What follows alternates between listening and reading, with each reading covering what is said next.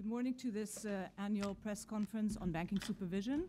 We're providing today a simultaneous interpretation into German, French, and Italian, and the press conference is webcast live. Our speakers are Supervisory Board Chair Danielle Nui and Vice Chair Sabine Lautenschläger. They will make introductory statements, and then we will go to your questions. Danielle, please. Thank you, Connie. Yes, the microphone is open. No, it's not? Okay, is it better like that? No, yeah, the microphone doesn't work. So now I hear something different. Okay, so good morning, ladies and gentlemen. What does 2018 have in store for banks and their supervisors? That is a very interesting question, but one that is hard to answer unless you have a crystal ball. Two things seem certain thought. One, banks still face a number of challenges, and two, 2018 offers the ideal opportunity to tackle them. There are four reasons for this. First, the euro area economy is doing well after almost 5 years of growth, and this growth is broad-based across both countries and sectors. Second, technology is evolving, with digitalization being the key word here. It offers banks the opportunity to raise revenues and reduce costs. Third, Basel III has been finalized, so the world has become more stable for banks in terms of regulation too. Let me stress so that Basel III still needs to be implemented. And fourth, 2018 will be the fourth year of European banking supervision. The construction phase is clearly over. The supervisory framework is now stable and predictable, and this should make life a bit easier for banks. So the conditions are good, and banks have made great strides and have become more resilient. The CET1 capital ratio of significant banks has increased by over 270 basis points since the beginning of 2015, at 14.3% by Q3 2017. We can also see that profitability is rising, also from a low level. So things are improving, but more needs to be done. There are two things that I would put at the top of the to-do list for a number of banks: increase profitability and clean up balance sheets. These two things are connected, of course. Let me start with the broader issue. When it comes to profitability, European banks have been slow to adjust to the impact of the crisis. Look at banks in the United States. Compared with European banks, their profits fell more sharply during the crisis, but they have recovered faster. The return on equity of banks in the euro area has generally improved. For some banks, however, it remains very low, and this raises concerns about their ability to cover their cost of equity in the medium to longer run. The lack of profitability is indeed something to worry about, as only banks that make enough profits will be able to support economic growth and to continue building up capital buffers. But the benign economic conditions and the desire to quickly raise profits should not lead the banks to embark on a search for yield either. It is clear that banks must find ways to become more profitable without taking excessive risk. And of course, when it comes to solutions, one size does not fit all. Each bank has its own history and needs its own strategy, but it does need a strategy. When we look closely at successful and less successful banks, there is one thing that stands out. That thing could be termed strategic steering. In a nutshell, strategic steering refers to the management ability to set a course towards the bank's long-term objectives. It comprises things like efficient processes and good governance. Those banks that master it are on average more profitable. Banks have to navigate through difficult territory. They need to have a firm grip on the steering wheel. They need sound strategic processes, and they need strong governance, including on risk management. And here we see a number of issues in the banks we analyzed. Overall, one of the biggest weaknesses we have seen so far relates to the way in which banks put price on loans. Their loan pricing framework. In very general terms, this framework needs to be comprehensive. It has to cover all business lines. It has to cover all relevant costs and risk, including operational costs, and it has to be group-wide. In short, banks need to put themselves in a position to enhance their profitability, but whatever banks do to this end, they must strike a balance between risk and return. We therefore expect banks to invest in strong risk management. Bank needs to cut costs, but risk management is definitely not the place to do so. And to restore their profitability, certain banks must do more, and in particular, they must clean up their balance sheets. In the third quarter of 2017, non-performing loans, NPL, stood at 760 billion. True, they have decreased over the past few years by over 200 billion, but clearly they remain a major problem. NPLs drag down profits. They divert resources that could be put more productive use.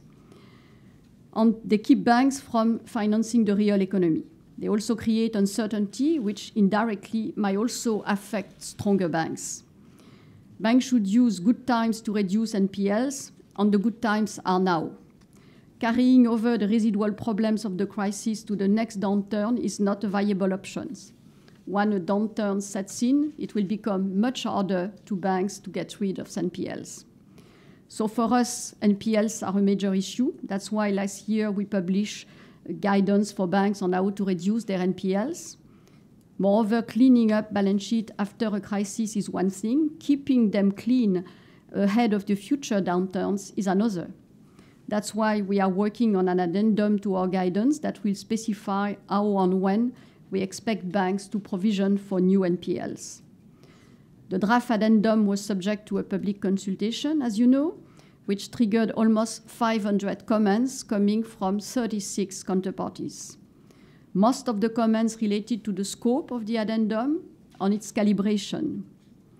We have reviewed all the comments very thoroughly. On that basis, we are now finalizing the addendum. Among other things, we will shift the date from which the guidance applies to new NPLs by a few months. We will also make it even clearer that we will follow a case-by-case approach as part of our Pillar 2 framework, and we will publish the final addendum by mid-March about. So banks should get ready for it. Banks should also get ready for the upcoming stress test by the European Banking Authority. It will be another moment of truth for banks, as it will show how resilient their balance sheets really are. Moreover, as the result of the EBA stress test will be published, markets, and not just supervisors, will expect banks with capital weaknesses to address them, even if it's not a pass-fail exercise. Robust, sound balance sheets are crucial for reducing risk and restoring trust in banks. By doing so, it will become easier to decide on the final pillar of the banking union, the European Deposit Insurance Scheme, EDIS. Over the past few years, banks have made some progress in reducing risk. In my view, we could therefore take EDIS a step further. So I welcome the latest proposal by the European Commission, which goes in that direction. What's more, EDIS might be accompanied by another asset quality review, and that will give banks another incentive to further reduce risk. With the single rule book, European Banking Supervision, and the European Resolution Mechanism, the banking union is now well advanced. This paves the way towards a truly European banking system. That is our vision for the future. Sooner rather than later, banks should start to reach more across borders and reap the benefits of a large and largely integrated European market. Coming back to 2018, my message is this: conditions are as good as they are going to get. Banks should seize this moment and tackle the challenges they face. I now hand over to Sabine. Many thanks, Daniel. Well, ladies and gentlemen, 2018 will be the fourth year of European banking supervision. And as Daniel said, the construction phase is over. We are in a steady state. In any case, our objective will be the same. Our task is to contribute to the safety and soundness of banks. But the safety and soundness of banks do not only depend on good supervision. It depends on sound regulation too. And as I have pointed out several times already, in a world where significant banks are highly interconnected, where markets are highly interconnected, it is of utmost importance that sound regulation is done globally in scope. And in this regard, 2017 ended on a positive note. Basel III was finalized. And this is good news for banks because it has restored regulatory certainty. And it's good news for the economy because it contributes to a stable banking sector that can finance growth. And it's good news for supervisors too, because it underpins our work with strong rules. As a global standard, Basel III will be applied to a diverse set of banks with very different business models in very different legal and macroeconomic environments. And against this background, Basel III is a good compromise. It takes into account the differences in banks' business models, and it seeks to strike a balance between sometimes very contradictory interest, risk sensitivity, simplicity. So on the one hand, banks will be able to take into account bank-specific risk experience they can use for the calculation of capital requirements, internal models. And on the other hand, Basel III establishes some safeguards, such as input and output floors, which will prevent capital requirements to fall below a certain capital level. Hence, with Basel III, we are not doing away with risk sensitivity, and in my view, that makes a lot of sense. I am still convinced that risk-based capital requirements are efficient. They set the right incentives for banks' business strategies, and they prompt banks to carefully define, measure, and manage their risks. Let us not forget that the financial crisis of 2007, 2008 was based on Basel I capital requirements and not on Basel II. Sometimes this is forgotten. The next step is now to ensure that Basel III is fully and timely implemented, as only with full implementation it can contribute to financial stability. So full implementation in all relevant jurisdiction is our message. So a sound risk-based capital framework is an essential part of a stable banking system. But the internal models used by banks to calculate risk must yield adequate risk rates in the first place. And here the ECB plays an important role. As you all know, we have launched a major project. It's called the Targeted Review of Internal Models, or in brief, TRIM. And TRIM has three objectives. First, to make sure that internal models used by banks comply with the regulatory standard. Second, to ensure a level playing field regarding the treatment of internal models with regard to the supervisory treatment. And third, to make sure that the results of internal models are driven by actual risk and not just by modeling choices. And as you can imagine, TRIM is a huge effort. We are making progress, I can tell you.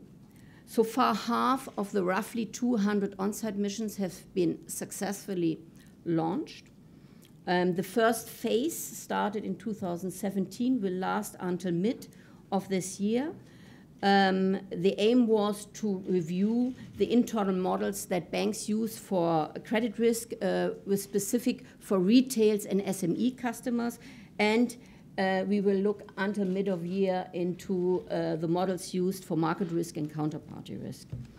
The on-site missions conducted so far have been very useful in identifying best practices, good practices, and in spotting shortcomings. The deficiencies we have found are always very bank-specific, but some banks have shown some common patterns.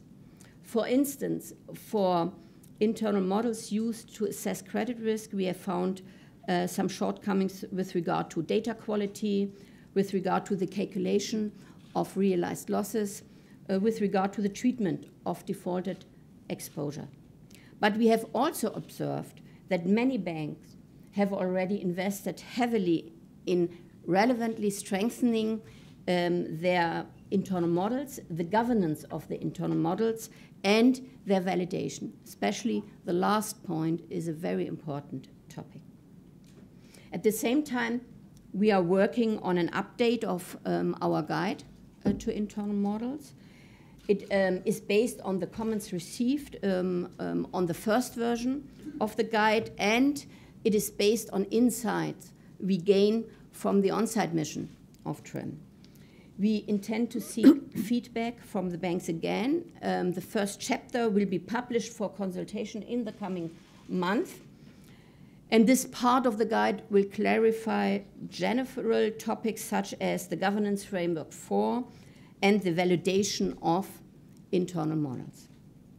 Ladies and gentlemen, so far we haven't touched upon one of the biggest issues in and for Europe. This is an issue that goes far beyond banks, but affects them as well. I'm talking about Brexit. Banks must be ready for Brexit. It will happen. Also, the EU and United Kingdom have agreed to discuss a possible transition period. We cannot be sure whether the transition period will happen. Thus, our expectations have not changed. Banks must continue to prepare for any outcome, including a hard Brexit.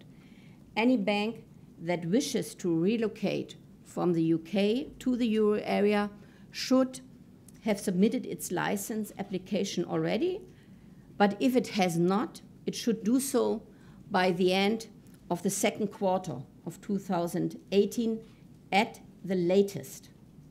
So far, 8 banks have taken formal steps to seek a new license, and 4 others are planning to significantly extend their activities in the euro area.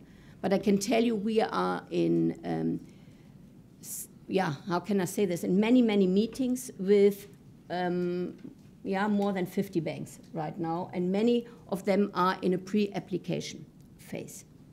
We will continue to closely observe the Brexit negotiations. Depending on how the discussion on a transition period go, we may discuss with banks whether they might be granted more time to implement their relocation plans. But we will only do so with banks that have already presented high quality and credible plans for the steady state situation. And such a discussion will, of course, only cover those aspects that are within the competence of the supervisory authority. Euro area banks should also get ready for Brexit. They too should submit their license applications in accordance with the requirement of the British supervisor, the Prudential Regulation Authority. We welcome the fact that the PRA has provided more clarity on its supervisory approach. This will help banks for the post-Brexit world. When preparing for Brexit, banks should bear in mind something we keep repeating. We won't tolerate any empty shells. Banks must be real banks if they want to operate in the euro area. European banking supervision will keep a close eye on how incoming banks will organize their business in the euro area, how complex their structures will be, in particular when assessing their resolvability.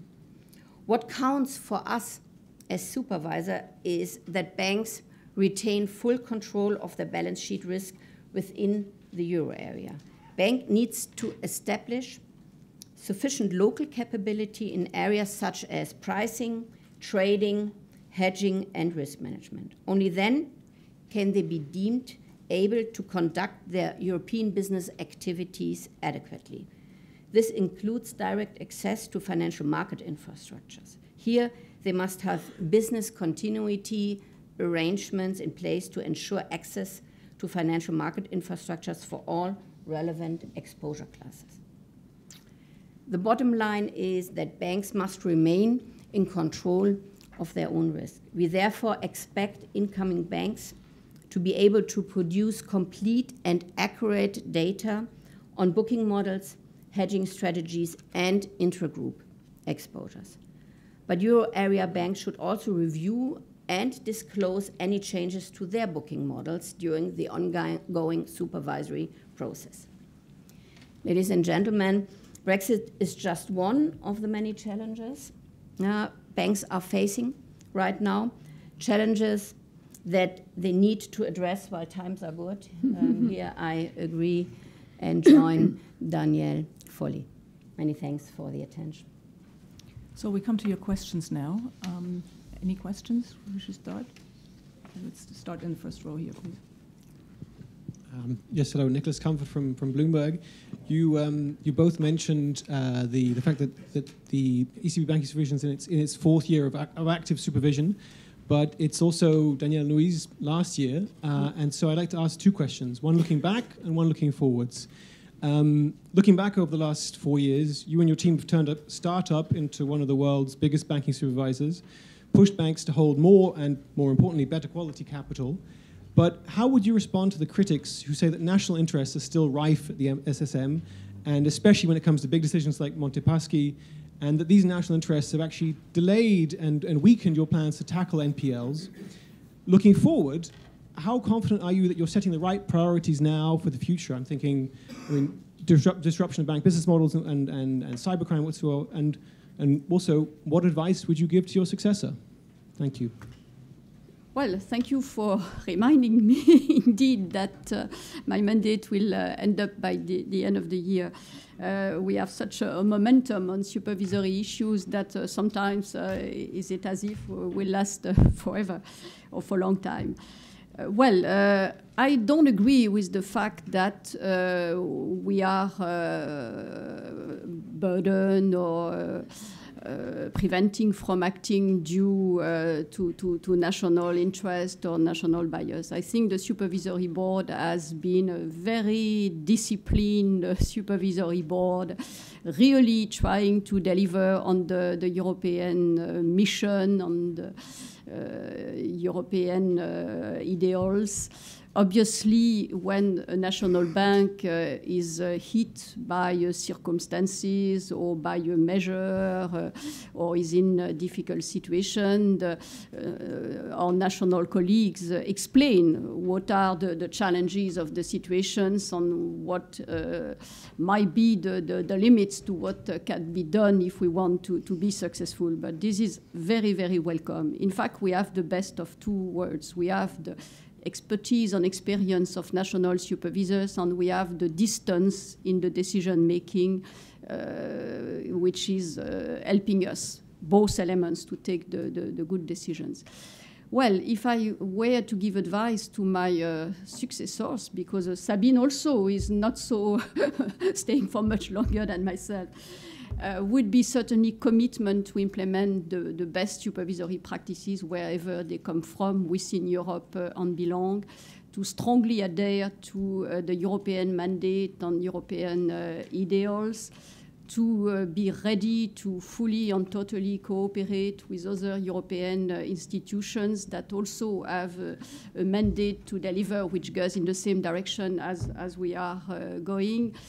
Certainly to have enough vigor to handle banks on criticisms that go with the job. That's the way it works. And what else? Well, persistence to make sure that what has been decided is fully implemented. But I think the list is already probably too long. Well, we are tackling NPLs is a journey that started in 2014 with the AQR of the comprehensive assessment. Then in 2015, there was the guidance, qualitative guidance on how to address them. Then we moved to what should we do to avoid the piling up of future NPLs that would turn into the legacy of the next crisis, and that's the addendum. So addendum is close to finalization. we will get it out.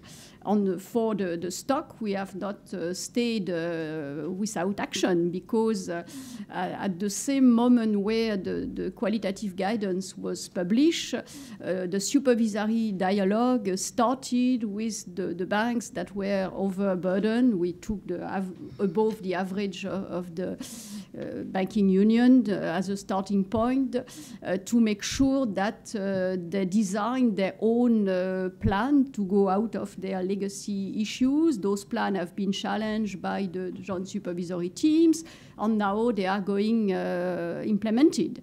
Let's see what will be possible, but I think a lot will be possible, and more than what we expected when we designed, the banks designed their own plans, because precisely growth is there. We have benign economic conditions. So let's continue in the second row there. Francesco Canepa, Reuters. So my first question is a follow-up on NPLs. So you said that individual plans for NPL reduction are being examined.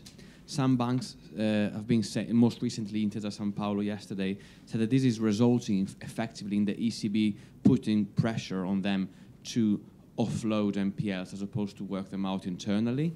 So can you just give us an update on how your assessment of individual plans is going, whether you're happy or unhappy with them, and so on?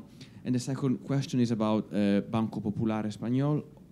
Last year in this same press conference, you praised Banco Popular for its for being brave and coming out to markets and saying that they need more capital. That didn't quite work as perhaps people were hoping, and so what lessons can be learned from Banco Popular? Well, regarding the plans first of the banks, the plans have been sent about a year ago to the GSTs. They have been challenged. Sometimes the banks have produced a second plan which was more precise, either more ambitious or more credible, or both. So this is work in progress. And indeed, the number of banks are changing their policy, using the good times to do what they can do, more than they had planned to do at the beginning. And this is what, in my view, good supervision is about, make the bank safer and stronger when this can happen. Regarding the praise for Banco Popular or others for getting more capital. In fact, there is a principle. Capital is always music to the ears of supervisors, obviously. More good quality capital for weak banks, obviously, are a positive point. But there is also a risk, which is to do too little, too late. And if this is considered by investors too little, too late, it's not necessarily helping the bank through the future. So the advice, again, is for the banks to do what they have to do at the right moment. This being said, if you read the information which is available regarding Banco Popular, there are a number of public elements, like a change in the rating, like a need to correct the accounts of the end of the year that were not fully correct, and so on and so forth, all those elements. It's not about just not asking for more capital at a different moment. It's accumulation of a number of elements that were not good ones. I think the second part of the question is about Popular, right? Sabine, do you want to answer that? The lessons learned, or? Oh, the lessons learned on, well, I mean, lessons learned are always very bank specific, and I beg your understanding that we cannot talk about single cases in a very detailed fashion. Yeah? But perhaps in an abstract fashion, I can tell you, we again experience that we have very different tools to react as a supervisor. And here, apart, coming back, to my my request not only for good supervision, but a request for good regulation. I think here some work still needs to be done by the European and the national lawmaker. We do have very different standards being applied to banks, for example, in large exposure rules, because there are still very different national legislation around. We do have different tools as a supervisor. In some countries, we can use a moratorium in order to stop a liquidity drain on a bank. In other countries, we cannot use this because we do not have a moratorium. So here we still wait for a lot of work which has to happen on the harmonization in regulation. So there's a question in the center here, please. And can I please ask you to just ask one question per questioner, because otherwise we have a lot of questions here. Yes. Hi, good morning. Nicolás Menéndez Arriés from Expansión. Last week, the SRB published a more complete non-confidential version of the popular evaluation report. According to the resolution authority, it was the ECB who asked not to disclose some points about ELA and liquidity outflows. Do you agree with that statement? And why did you decide not to publish all the information? Thank you. Many thanks for the question. I think I will answer. We do have a very strict confidentiality obligation given to us by the lawmaker. We are allowed to know everything with regard to a bank. This is the one side. And in order to balance this broad information possibility, the lawmaker gave us a confidentiality obligation too, meaning that we are not allowed to publish something on a specific bank if we do not have the consent. Yeah? This is the information I'm talking about with regard to the supervisory process. Coming to the ELA process, let me remind you, and here again, I'm not allowed to give you, individual comments, but let me remind you that ELA is a national task. ELA is given by the National Central Bank, and if ELA moves beyond a certain threshold, then the ECB, the Governing Council, is asked whether there is any objection to this, objections which have to be based on monetary policy grounds. Yeah? This decision is a case-by-case decision, this kind of objection or non-objection, and here the first question I would ask, I would relate to the National Central Bank, because there is the source of a decision. And the second one is then a very, very bank-specific discussion, which we do not comment on. Next question here, the gentleman in the middle here. And then I'll come back. Stefanos Georgakopoulos, Deutsche Welle. There were some reports in Greek media that the trigger of recapitalization will be 6 to 6.5% under the adverse scenario. Could you confirm that? And my second question, why don't you use the upcoming stress test for another capital increase so that the Greek banks can clean up their balance sheets from their huge NPL pile once and for all? Thank you. Well, as you have two questions, I will start with the first and let Sabine respond to the second part. It's not a pass-fail stress test exercise, which means that there is no particular trigger. And the possible recapitalization, the need for a possible recapitalization for all the banks, the Greek banks, just like the other banks in the EBA stress test, will be decided on a case-by-case basis by the supervisory board. So that's the situation, nothing else, so no need to discuss percentages that may be relevant for one bank and not for the others, and which do not make sense to be implemented for both baseline and adverse maybe for certain banks. Case-by-case basis, supervisory board decision. And perhaps may I add, just to give you an idea why it is a case-by-case decision.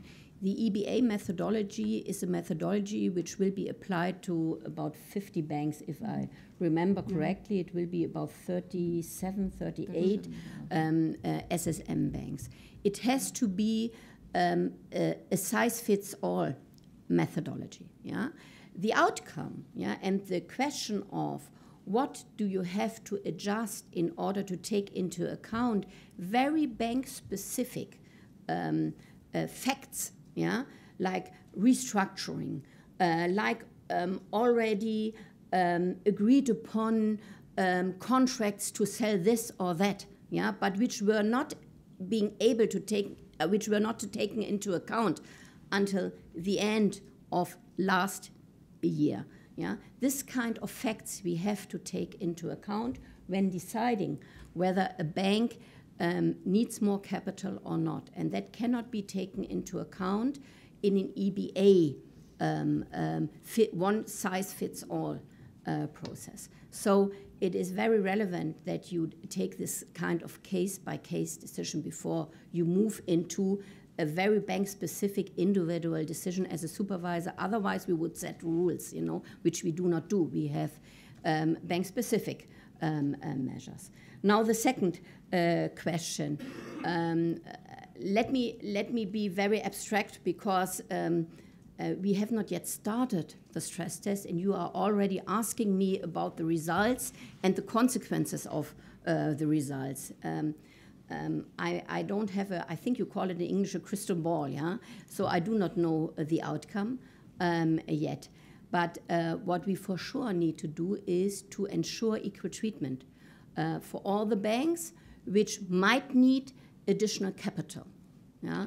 And that means that we have to look into the bank-specific risk profile, and then we have to see what kind of requirements do we set for the SREP, for the capital add-ons, and then we will see what will happen. So let's take the gentleman over here, and then we'll come back to you. Thank you. Bernardo de Miguel from Cinco Días. A question for Madame Nui. You said that the addendum on NPL will be a new date for entering into force at the addendum. Does it mean that it's going to be delayed, and what is the new date? Thank you. Well, it has already been delayed because it was said in the consultation paper that it will be implemented by 1st January. So it is delayed, and as soon as it is published, you can expect that it will be implementable, but it's a decision to be taken by the supervisory board. I know that the date of 1st April is a possibility, but not yet decided. So it has already been delayed. Huh? It's not a piece of news. It was supposed to be 1st January. Okay, let's continue. Let's go in the front row here, please.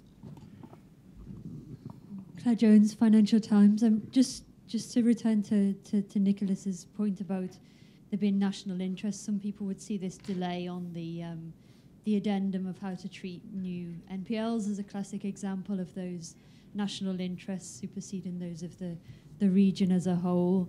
I mean, what would you say to that? And at the time when the addendum was originally discussed, there seemed to be some hints that there were going to be tougher measures taken on the stock. Has that now been shelved, or is that still something that you'll look at once this delay is overcome? Thank you. Well, I will not call, national interest, but normal human beings' reactions that countries or banks that can be hurt by a measure are the more vocal about possible consequences. I think, it's almost normal as far as I am concerned. So we are able, with all these explanations, to do the good thing, including, in particular, explain that the addendum is not binding instruments, that it is the starting point of the supervisory dialogue, that it will be implemented on a case-by-case basis, and so on and so forth. I think this is useful clarification. As far as the stock is concerned, this is a work in progress. There was not even a first meeting of the supervisory board on the issue. So let's wait what will be decided. The two documents are at different stages. On the one side, we have the addendum that is very advanced in its finalization, and for which the publication can be expected by mid-March. We coordinate this with the European Commission, that is also going public by the same time. For the stock, that's still to be discussed and decided by the supervisory board. I have a few more questions here in the middle. Let's take the lady in the middle there. Yeah, please. Barbara Schneider, Stuttgarter Zeitung, thank you.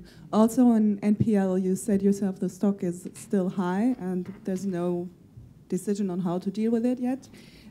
So how then can you convince countries with a relatively low stock that time is ripe for EDIS, as you say? Well, just to change the tone of the response, even if the content is the same on the stock, Sabine, well, please, could you no say? No problem whatsoever. First of all, let me tell you very clearly, we are doing a lot of work on the stock. It's not that we are lenient there, on the contrary, and I think we can take a little bit of the praise when looking into the reduction of the stock, the last 3 years, 200 billion, that part of it is the result of our constant pressure and our constant request for working on the stock. And I like to use the chance perhaps to add something to a former question. We are not pressuring banks to sell NPLs. There are all kinds of different tools how you can reduce the legacy issue you have. It's not only about loading them off, to a third party, and this is sometimes a little bit, how can I say this, forgotten, because everybody only talks about the sale. It is very, very important to have a good workout in a bank. You can earn quite a lot of money by having good strategies there, competent people, highly qualified people, I can tell you. Very, very essential is too that the governments, that the countries ensure that they have a legal and judicial environment where you can have a quick workout. Because the quicker the workout is, the higher the value of the NPL. The better the banks can draw upon collateral and have recovery rates which are relevant for their capital, for their provisioning level too. So just to give you this kind of, working on the NPL, to come to your EDIS question, working on the NPL is one of the major tasks with regard to supervision when talking about risk reduction. When you hear discussion about EDIS, it is always a discussion between risk reduction and risk sharing, which have to be balanced and have to be looked at the same time. A banking supervisor is part and is supposed to be part of the risk reduction. NPL is one big issue, but there are other issues too. It's not only NPL. I know that this is the most sexiest thing right now for you in the questions, and I hear this, but let us not forget that we have many, many banks in the euro area which do not have to do a lot of work with regard to an NPL stock, but which might need to do work on their business model, on their profitability, on their risk management, on cyber risk. So this is part of our work too. And with our priorities, I think we make a very good, kind of grab on all kinds of issues. Thank you. I think we had a question here in this fourth row. Frediano Finucci, TG La 7 Italy. We were talking about risk and NPLs. What do you say to those critics who accuse the supervision to focus too much on NPLs and not to take into sufficient account derivatives, for example? Well, we look at all risk. We assess all risk, and we try to get mitigants of all risk. On the comparison which is made quite often with this level 3 or level 2 asset, let me say that we are conducting rigorous reviews of valuation and pricing models for market risk. We investigate market risk aspects both in internal models, in off-site supervision, in on-site supervision with missions. Those risks are taken into account in the SREP methodology. We have also horizontal benchmarks that are used for this kind of risk. Also, it is part of the capital surcharge for global CFIs. It's even part in two boxes, two elements, two criteria of the global CFIs methodology. One is the complexity element, and one is the resolvability element. So it is covered, in my view, and we will certainly not stop covering it because those are important elements and important risks. We think that we are looking across all risk for all banks. So in a nutshell, it's a fairy tale that we are not looking at derivatives. Thank you for saying simply. Many thanks. Do you have figures about derivatives risks in European banks? Of course, we have plenty of figures regarding the derivative business of all the banks that are in this business. Yes, of course. But you know, it's a fairy tale too that all derivatives are very risky. They are very plain vanilla derivatives, which are more or less alone. And then there are very complex ones where you really need to look at it in detail. Yeah? And the banks which are doing a business in this perspective, we are monitoring and we are assessing, examining on-site and off-site thoroughly. So there's a question. The lady here in the middle, please.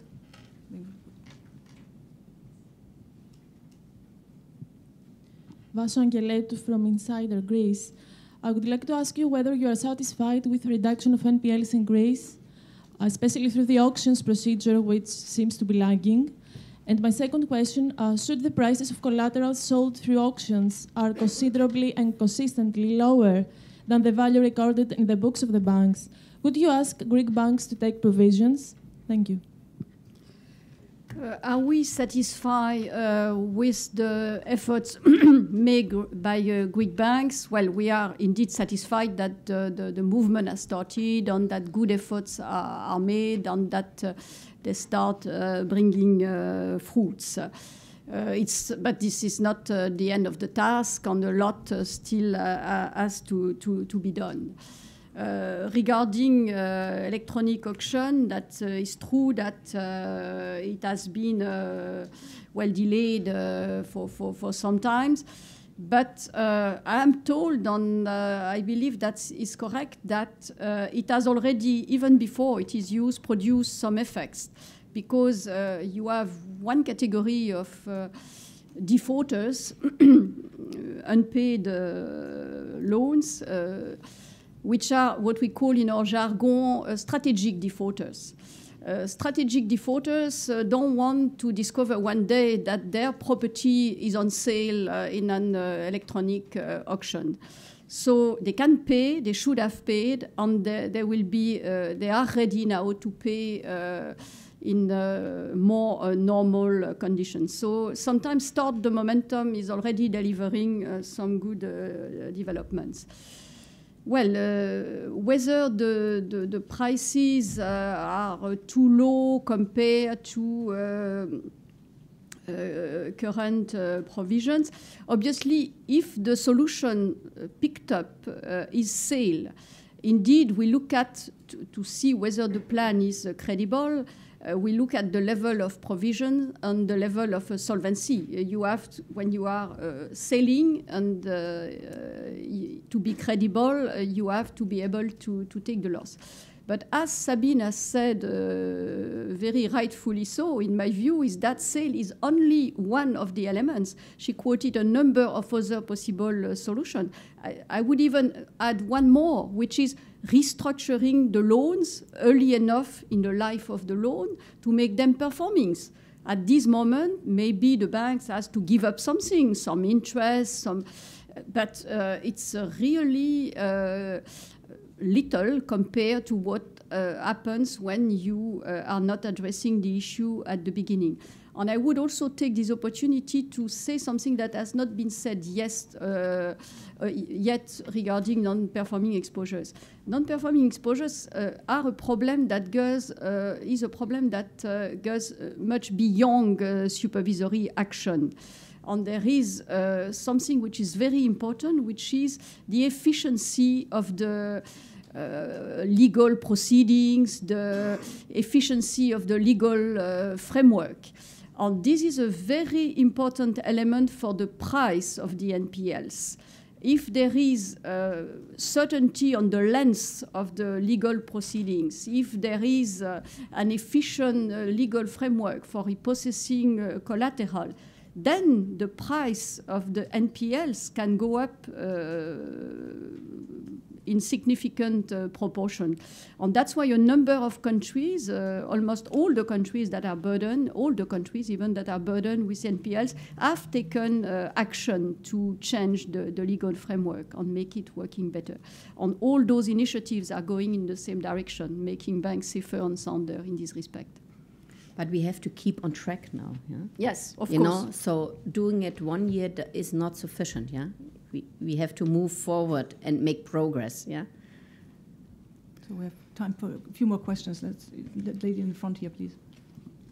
Patricia Kausman of the Wall Street Journal. You know, given the Basel III is being sort of sorted and amid the continued pressure on profitability, is it your expectation and hope that 2018 is going to be a year we're going to start seeing some cross-border consolidation in the banking system? And based on your conversations with banks, have you getting an impression that that's, you know, something that can possibly happen this year, beginning this year? Thank you. Well, I can start on this one by saying that a number of European banks are not earning the cost of their capital. So obviously, something will have to happen. And one of the solutions for that is consolidation of the banking sector. I hope that this will happen sooner than later.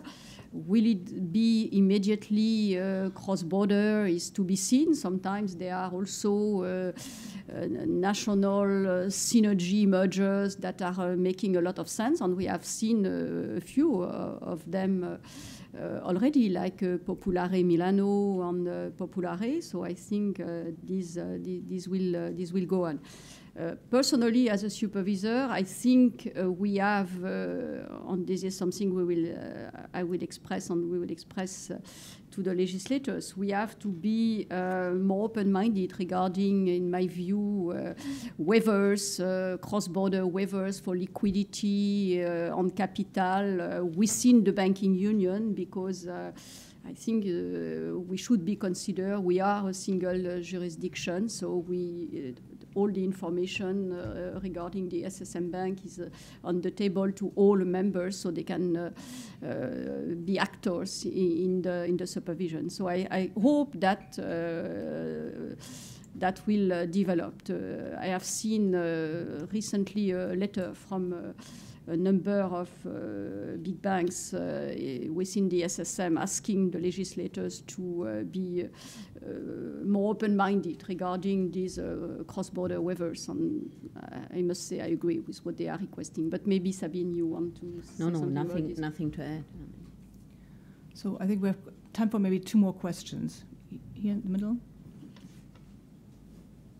Here in the center, yeah. I think the gentleman had raising his hand the whole time. Roberto, Roberto Ozzi of the Italian Press Agency Sky News. You have said that you are coordinating with the European Commission on the NPL issue and the addendum. I would like to ask, what about the European Parliament and the European Council, because of the fact that the legal services of both the institutions have said that the SSM has gone beyond its mandate with this addendum. So will the final version of the addendum will give an answer to their complaints, or will it be simply a statement that you act within your mandate? And if it's possible, just a question on the stock market.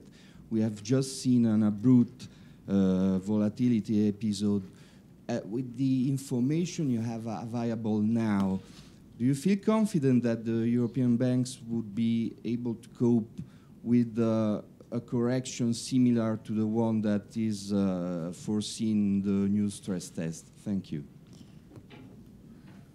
Regarding the European Parliament that you mentioned, I have regular hearings with the Econ Committee, and I am very glad to have this opportunity to listen to what the members of the Parliament have to tell to me, and to respond to concerns or explain what we are doing. So the next one will be in March at the occasion of the issuance of the annual report.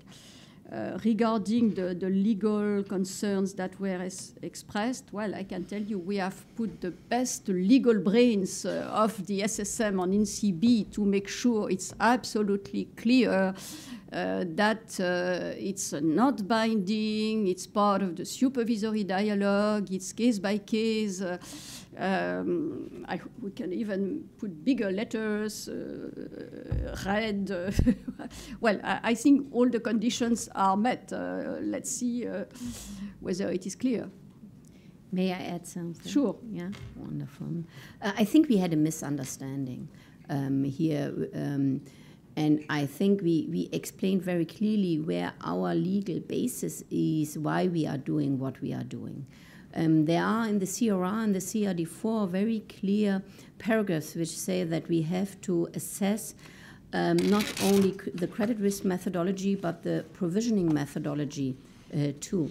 And the EU Commission confirmed that with this assessment that we can that this assessment can result in deductions, in measures of the supervisor out of prudential perspectives, beyond the accounting perspectives, if we think that there are additional risks which need to be covered out of a prudential perspective. So there is a very clear obligation of the SSM to look into the provisioning methodology. And as we are asked by the European Parliament, by the European Court of Auditors, and by many others to explain what is the basis of our assessment, we publish the addendum. Yeah, this is the basis, the starting point. And on this basis, we discuss with the banks whether their risks are different from our starting point, from our basis, and then we decide case by case. So no automatism, no binding thing, but rather fulfilling and complying with the request of the European Parliament and the European Court of Auditors to be transparent in our assessment methodology used for fulfilling our obligation according to the CRR and the CRD4. So one last question to the lady in the back, please. Yasmin Osman.